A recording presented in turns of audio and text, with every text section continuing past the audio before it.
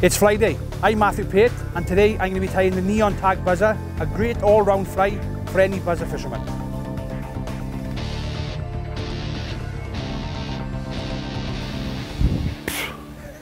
And a bumble.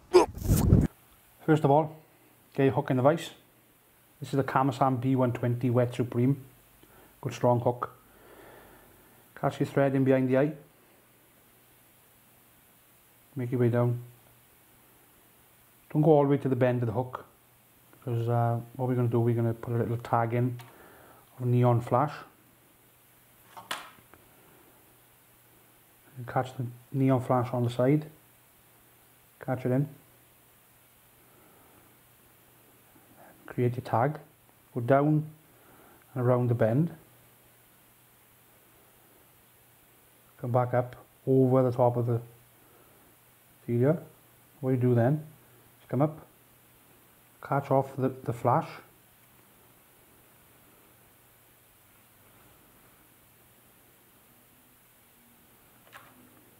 trim it off. Now come up the body, making the body nice and even. Come up to where the thorax is going to start, which is about a quarter of the shank length, and work your way back down.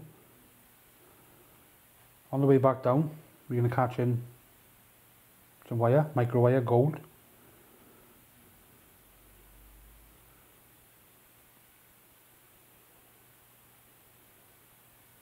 Right down to where the start of the tag is. At this point now, you're going to spin your bobbin anti-clockwise to flatten out the thread.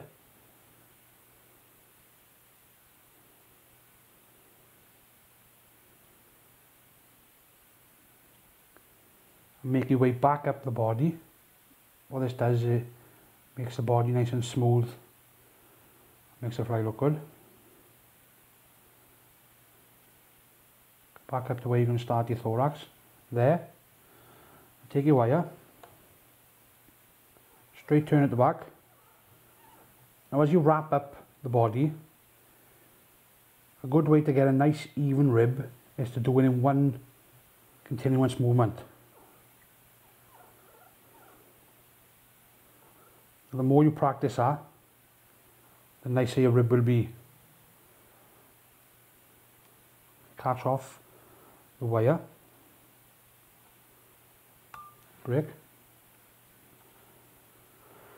So the next material is orange spanflex.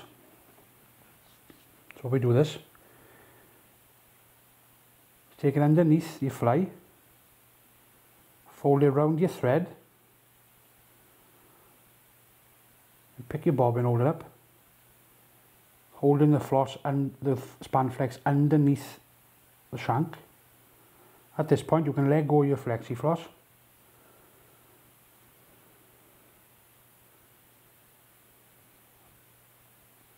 You want to get the flexi floss to pull down and pull back away from the hook, catching it in as you're going down. At that point there, then make your way back up.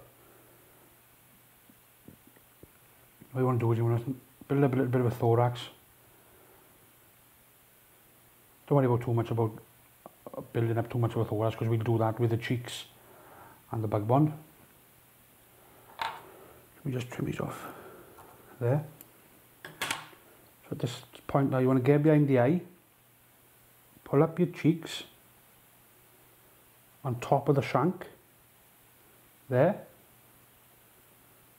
Hold the spanflex on top, make two loose wraps. This allows you now to move the spanflex round, getting into position you like. And suits. If you're happy with where they sit in, hold the spanflex again, tighten up, make two right tight wraps. Double check. Yeah. This is the careful part. So we're going to do, stretch the spanflex just a little bit and trim as close you dare go. Okay. Now to build the head of the fly up, all we do, we use the whip finish tool to cover the excess spanflex and make the head of the buzzer. Tighten up, trim off. Now what I like to do at this stage is highlight the wing buds of the buzzer, which are the spanflex. Highlight the base of the buds. Give a nice effect. Now what I do is take the hook out of the vise, catch it in, take your resin. Now I like to just give the buzzer a quick coat all the way around, working in the varnish, or the resin, sorry, all the way around the thorax, getting into all the nooks and crannies,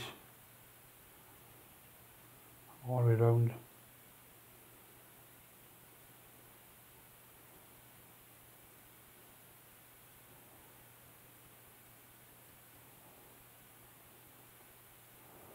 Any excess you see on the body, just rub it with the base of the needle. Now at this point, I like to add a little bit of resin onto the head of the fly, just to give the profile of a buzzer. At this stage, zap it with your torch, get a good zap in, make sure it's nice and cured.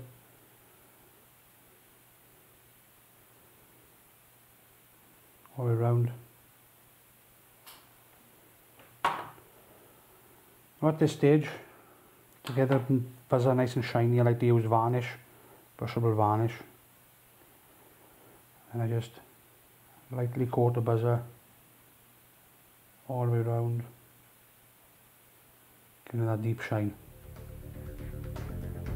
A huge HM Fly Fishing thank you to Matthew Pate, also to you guys, the viewers, because if it wasn't for your likes, your shares, your comments and your subscriptions, then we couldn't continue making FlyDays and all of our other content, which you can find over on hmflyfishing.co.uk. So until next time, catch you later.